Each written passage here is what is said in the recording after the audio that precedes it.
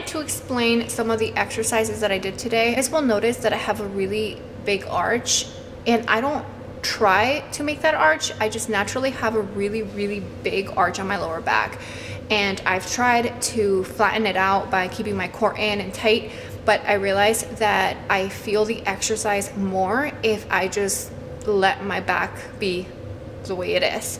So that is why I have a big arch. I did try to do a couple of the exercises with my feet up on the bench to keep my back flat, but I just can't. Like, it hurts my lower back if I try to keep it flat. So that is why I have a big arch. I'm not trying to have a big arch or anything like that. It's just, that's how my body is. Always had like this huge arch on my back, and I promise I'm not sticking my butt out or anything like that. That is just how my back is. So don't be alarmed by that huge arch on my back. I feel fine. I don't feel any pain at all, and I actually feel the exercise more, and I feel more stable, and I feel more strong if I just keep my core tight and let my back be. In order for me to like flatten out my back, I really have to like push my belly button in to the point where it hurts my lower back. I don't really know how to explain it, but it just does. I've tried it so many different ways, and I just can't. I just prefer to do it the way my body wants to do it. I don't know how to explain this. I'm sorry. I'm horrible at explaining things, but that is just how I do it. My body feels fine. I feel comfortable. I feel strong. I feel no pain at all. So I just wanted to explain that really quick.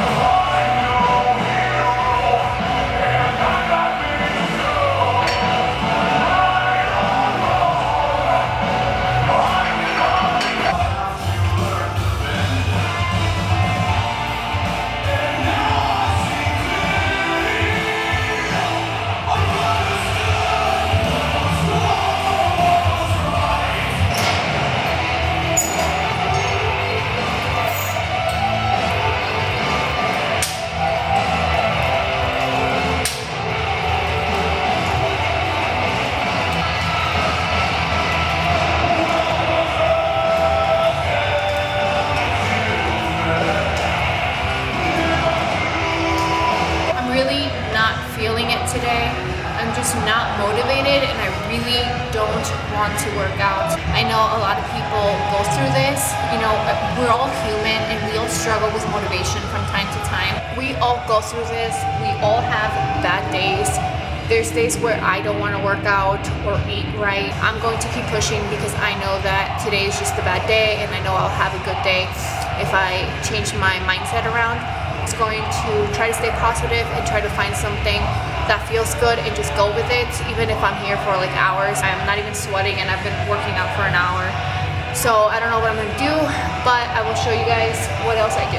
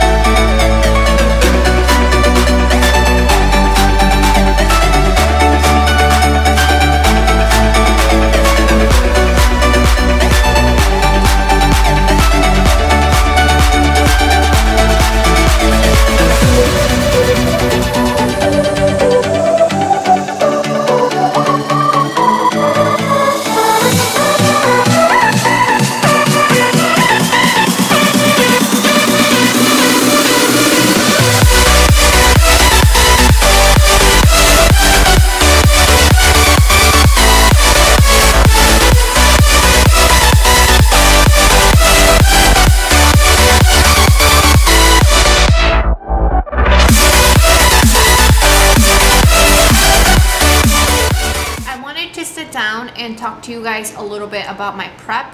I have not given you guys an update. I have been going through a couple of issues for the past couple of days. I mentioned it on my Instagram, so I just wanted to talk about it on here.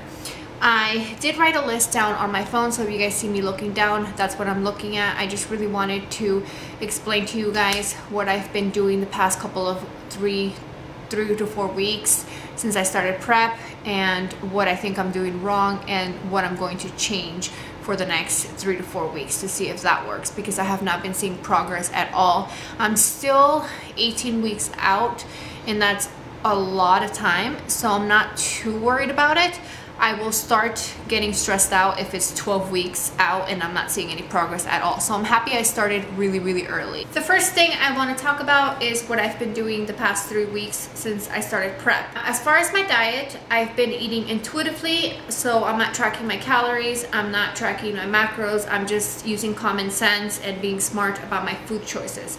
But that does not mean that I'm successful every single day. There is certain days where I overeat, and there's certain days where I undereat.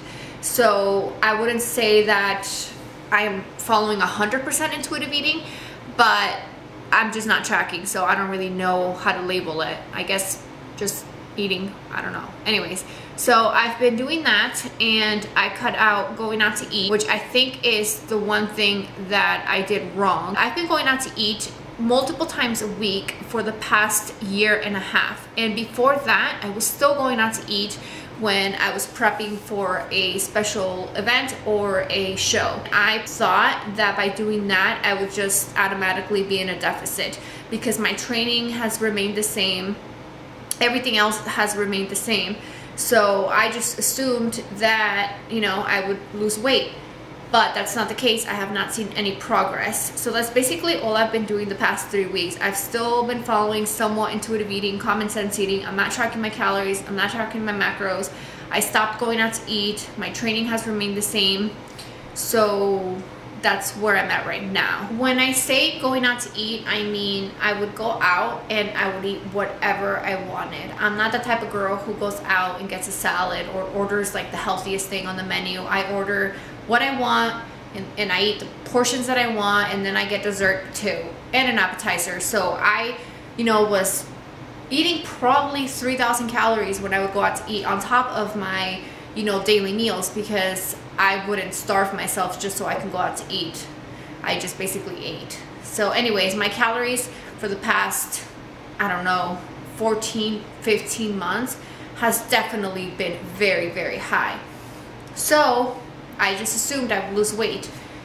But I honestly think that is one of the things that I did wrong, and I will start talking about that now.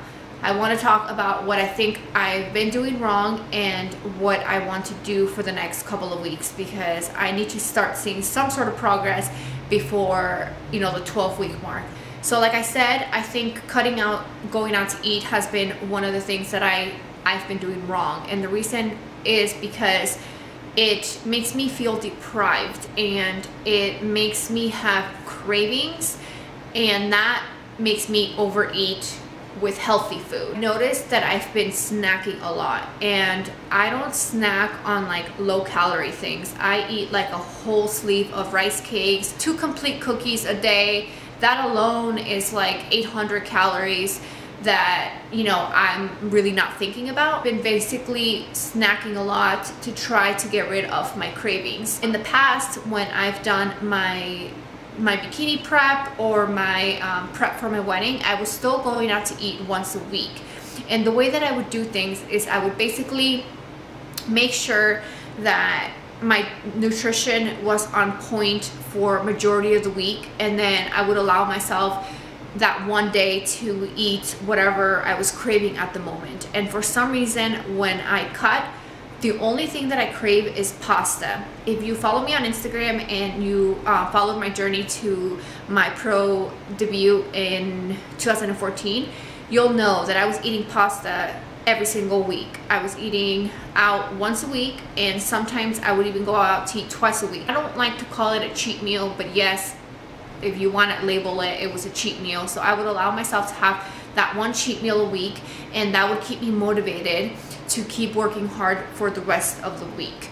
So I was not, you know, over snacking or having like these crazy cravings at all, because I was allowing myself to have that one thing that I wanted a week. this year, for some reason, I decided to just cut that out. And I know the reason why is because Dave is prepping with me and he wants to do his prep like 100% clean. Obviously, it's making me feel like I can't really go out to eat because I'm not gonna go out by myself, and I don't wanna bring food in the house that he can crave, or you know what I mean? So I basically just decided to cut out going out to eat, and I thought I would be fine, but it's making me feel very restricted, and it's making me feel like my old self in 2012, and that is a bad thing, because in 2012 I basically rebounded really bad, and that's one of my fears this time around. For the next 5 weeks, I'm going to allow myself to have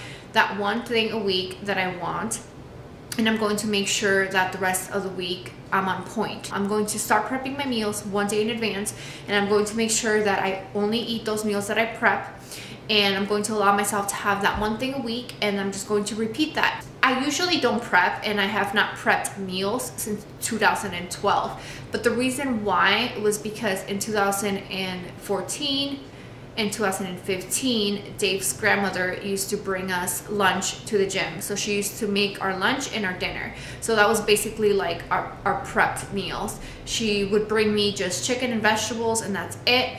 And I would eat that. I would have my pre-workout, my post-workout, and then I would have my last meal before bed when I would get home. I didn't really snack a lot, and I didn't really like eat all day. So that's what I'm going to do now. I'm just going to make sure I have my meals ready to go the day before and allow myself to have that one thing a week, and I'm going to see how that works. I'm also going to be cutting out a couple of things from my diet because I've been having so many stomach issues, and now I'm going to talk about that. So I'm sorry if this is kind of long, but I really just wanted to make a video and get everything out. So I'm going to talk about my stomach issues and what I think is wrong with me. I've always had issues with my digestive system ever since I could remember, and my mom has issues too, so I never really thought anything of it. But the past couple of weeks, the pain that I've been dealing with has been really bad. So after doing some research and talking to a couple of people, I realized that I think I might be suffering from IBS. And yes, I know I should, you know, get checked out and go to a doctor, but I'm just going to try to see if I can manage it myself, and if it does not get any better, I will definitely go to a doctor. But for right now, I'm just going to do a couple of diet changes and see if I feel better. I'm sorry if this is too much information, but I really want to let you guys know my symptoms and why I think I have IBS. So again, I'm sorry if this is too much information, but for the past couple of weeks, I think someone just came in. Someone just came in. 1 second. So for the past couple of weeks, I've been dealing with severe bloating after almost every single meal, and really bad stomach cramps, excessive gas, constipation, and I think that's all my symptoms. It's to the point where it's uncomfortable. Like, being bloated all the time is so uncomfortable. Not using the bathroom, you know, having a lot of gas, all of that is just very uncomfortable. And again, I'm sorry this is too much information. I noticed that they get worse around my period. I have them all month long, but they get really bad around my period. And you know, I really don't know what to do but to try to eliminate foods that I think are upsetting my stomach. 100% sure, guys, that oatmeal is one of them, because even now, when I have just a tiny bit, I still get a stomach ache. I have not cut out oatmeal just yet. I did cut out dairy this week, so I am no longer having dairy. The last thing I had that was like dairy was the chocolate chips in that meal prep video that you guys saw, and that drink. But other than that, I have not had any dairy. I cut out yogurt, I cut out cottage cheese, anything else that's like dairy I have not had. I also cut out whey protein. I did have whey protein this week, but it was early this week, so I think it was yesterday or two days ago I decided to cut out dairy completely. And today I haven't had any oatmeal and my stomach is fine. I have no issues right now. I think I do have to get rid of oatmeal, and I don't think it's gluten because I'm still eating, you know, other things that contain gluten like bread and other things like that, so and those don't bother me at all. So I don't know if it's just oatmeal. I really don't know, but it sucks because if you guys followed me for a while, you know that oatmeal and yogurt is like one of my favorite things to eat, and I was eating it multiple times a week. So I'm sad. I'm a little bit sad, but I feel better right now, so that makes me feel a little bit better about cutting those things out. So for the next couple of weeks, I'm going to avoid dairy completely, and I'm going to avoid oatmeal completely, but I'm not changing anything else. And I'm going to see how my body reacts and how I feel. And if I feel better, then those are my trigger foods. If I don't, then I'm going to try to, you know, see what else is bothering me. Another thought that went through my head the past couple of days is counting and tracking my food. And I have not tracked since 2013. So having the thoughts about tracking and counting my calories and all of that is very scary to me, because I felt like I had my body figured out. I felt like I knew my body, I knew what it liked, I knew what it didn't, but for the past couple of weeks, I'm just lost. I don't know what my body is going through, and I don't know what to do. I don't know what to eat. I don't know what's upsetting me. So it's very, very scary to me. And I don't want to track because I know tracking, for me, it makes me feel restricted. Oh, my alarm, hold on. Okay, so basically tracking for me makes me feel restricted. That's why I have not tracked, because even trying to stay within a certain calorie goal or anything like that, it just makes me feel restricted, and I don't like it. So that's why I've been avoiding it. And the only reason why I've been thinking about tracking my food is not necessarily because of prep, but because of the stomach issues that I've been dealing with. I just want to make sure that my fiber intake is not too high or too low, which I don't think it's too low. It's probably too high, but that's the only reason why I wanted to start tracking, just because I want to make sure that I know exactly what I'm eating, and you know, keep like kind of like a food log to see how I feel and what days I feel bad and what days I don't, and what I ate that day, and etc. But I just don't know if I should, because I don't know if I'm ready to. Like I said, I have not tracked in years, so it's scary. I'm very, very scared. I'm not going to lie. And I get emotional. I'm sorry. Give me 1 minute. I'm going to try to get through this without crying. But the reason why I get so emotional is because I'm scared that I'm going backwards. I've been following intuitive eating / common sense eating for about 3 years, and I've never felt happier. I've never felt more balanced with my life and my fitness goals.